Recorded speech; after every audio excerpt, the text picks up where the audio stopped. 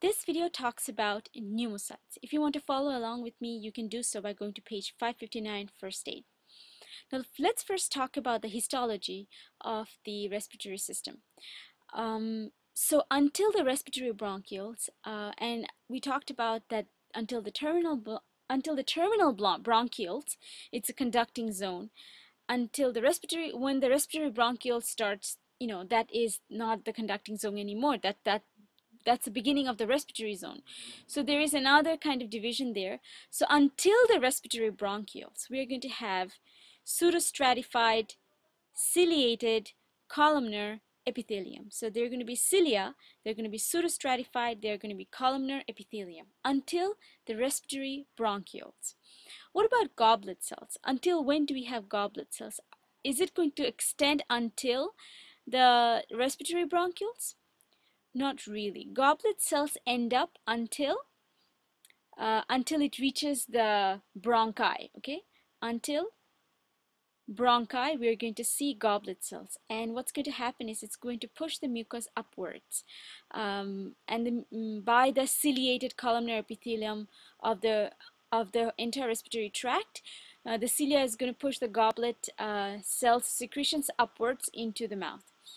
So that's our histology until respiratory bronchioles. But what about histology beyond respiratory bronchioles? So beyond respiratory bronchioles, we're going to go to the alveoli, okay? And in the alveoli, we are going to see type 1 cells.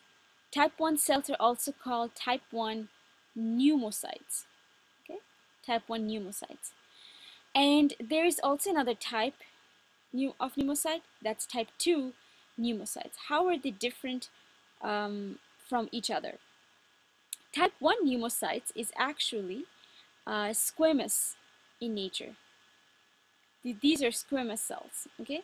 And once I show you the picture, you'll see the shape of the squamous cell of the type 1 pneumocytes. Type 2 pneumocytes are really, these are the reserve cells, okay? These cells have the ability to become type 1 or type 2 when there is cellular or lung damage. So during lung damage, the type 2 pneumocytes are a lot more active, and they are going to, they are going to be turned. They're going to turn itself. They can turn itself into type 1 or type 2 pneumocytes. Now, type 1 pneumocytes makes 97% of the alveolar wall. Type 2 pneumocytes makes only 3% of the alveolar wall. Another thing about type 2 is that I told you that type 1 is squamous, type 2 is going to be cuboidal. Okay, these are going to be cuboidal cells. Type 2 pneumocytes also secretes lecithin and sphingomyelin, right? Which is necessary for maximal decrease in surface tension so that the lungs can inflate very, very easily. So those secretions are secreted by the type 2 pneumocytes. Now, often the questions come with pictures and histology, and we have to be able to recognize the histology of type 1 and type 2. We can see that here in this case, first of all, let's look at the diagrammatic one. I cannot make it bigger, right? So you can see in this diagrammatic picture, I'm going to make it a little bigger. The type 1 pneumocytes are kind of, we can see that the squamous epithelium, we can see there are flattened cells in the diagram, and the cuboidal one, the type 2 pneumocytes, we can see that they are, more rounder in shape. Those are the cuboidal cells. So this is from a diagrammatic point of view. Now let's look at from the point of view of a real histology. So we can see on the picture on the right, we can see that the type 1 pneumocytes are here and here, and they're very flat and very easy to see. And type 2 pneumocytes are very much circular in shape, or cuboidal in shape, which is quite obvious. Another picture, we can see that we have the type 2 pneumocytes here and here, very much round. And type 1 pneumocytes are very much flattened, and it's almost hard to miss it. Okay, and there is also some cell that they're mentioning here, which is the dust cell or the Declara cells, and I'm going to talk about that in a bit. Before that, I want to talk about the macrophages. Look how black these macrophages look. in the pictures, right? I mean, they can be distinctly different from the type 1 and type 2, and oftentimes they will show macrophages, and we can see the macrophages in this particular picture. So that's the histology of type 1 and type 2 pneumocytes. Now, last of all, we have the Declara cells. Oops. The Declara cells are made up of columnar epithelium. Okay? Declara cells are made up of columnar epithelium, and they do a couple of things. They secrete surfactant,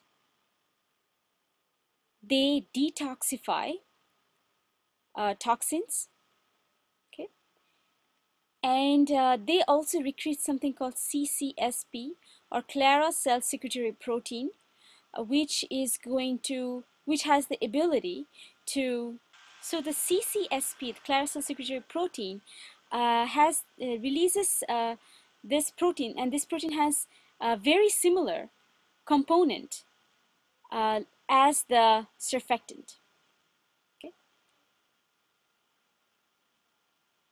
this is very similar to surfactant. So we have seen the Declara cells in the previous picture. So those are the Declara cells, and they're made up of columnar epithelium. Now let's do a quick review of different kinds of cells we have seen. So until bronchi, we saw what kind of cell? We saw goblet cells. Goblet cells are present until bronchi. Until respiratory bronchioles, we had ciliated, pseudo-stratified, ciliated, columnar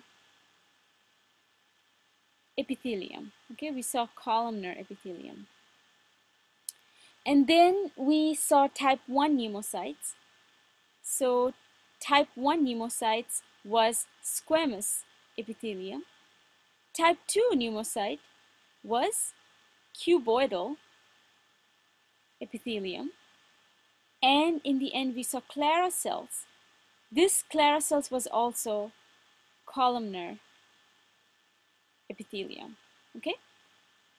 There is only one more thing I want to talk about in this section. Now, before I talk about that, I want to mention that I may have mistakenly mentioned that the dust cells are Declara cells. No, the dust cells are really alveolar macrophages. Okay, that's just a correction from the previous point.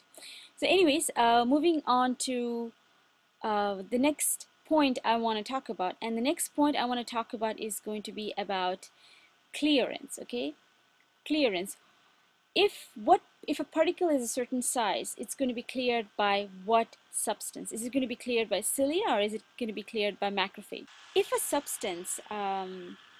substance size falls between 2.5 to 10 micrometer, these are going to be cleared by cilia. Okay, they're going to be big enough to be swept up by the cilia. But if it's less than 2.5 micrometer, then that is going to be cleared by macrophages. I know it's a little anal and it's a little detailed, but believe me, there are questions on this, on the size aspect. So that's how I would conclude my my discussion on pneumocytes.